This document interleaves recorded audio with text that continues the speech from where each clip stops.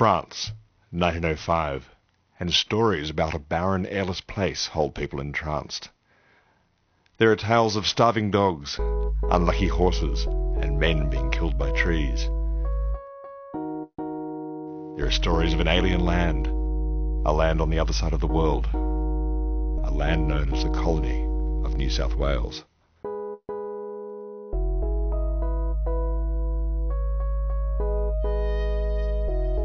Australia, 2005. 100 years later, we know now that those tales were written by Paul Vence, a French-born Australian author who married Hattie Dunn and lived on Nanama in the Forbes district from 1898 to 1939.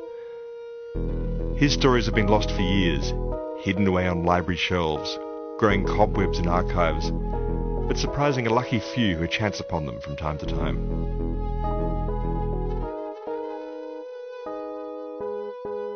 Sabine Pirard and Jean-Paul Delamont together conceived a project to help restore Paul Vence's name.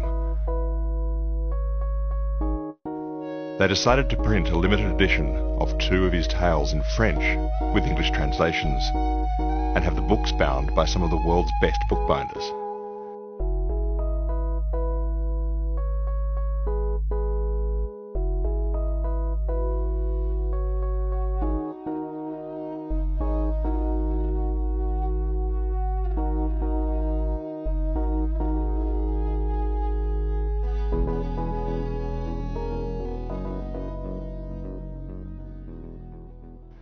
The Uraba Paper Company of Bogabilla was commissioned to make the paper. They used cotton rag, local plants and ochre to make the distinctive Australian paper. As part of the project, Sydney bookbinders learned how to make paper and the Uraba people learned how to bind books. Uraba Paper Company was started by 9 senior Gomeroi women when Paul West, their TAFE teacher, asked what they'd like to do at the end of their art course. And he said, what would you like to do? And we said, we'll make paper, we just want to stay together, work together and laugh together.